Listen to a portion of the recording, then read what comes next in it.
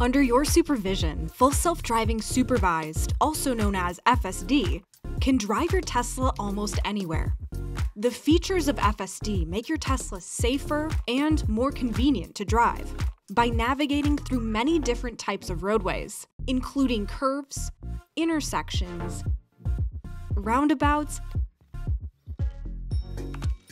and highways to reach your destination.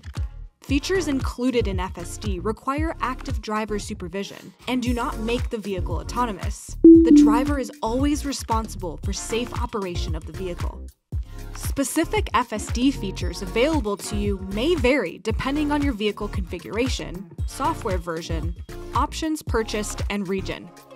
Go to the Software tab to confirm you have the current version installed. Go to Controls, Autopilot, and select FSD. You have now enabled FSD.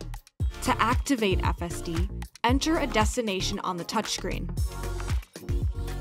A gray steering wheel icon and the Start FSD button appears when FSD is available. For stockless vehicles, press the right scroll wheel once, or touch the Start FSD button on the touchscreen. For vehicles with stocks, engage FSD by pulling the drive stalk down once. When FSD is engaged, the steering wheel icon turns blue, and a blue line representing your driving path will appear. To deactivate FSD, push the drive stalk up for vehicles with stocks. Press the right scroll wheel for stockless vehicles, intervene with the steering wheel, or gently press the brake pedal. With Autopark, your Tesla can automatically maneuver into parallel and perpendicular parking spaces. To autopark your Tesla, slowly drive by potential parking spaces until your Tesla detects them and a parking icon appears on the display.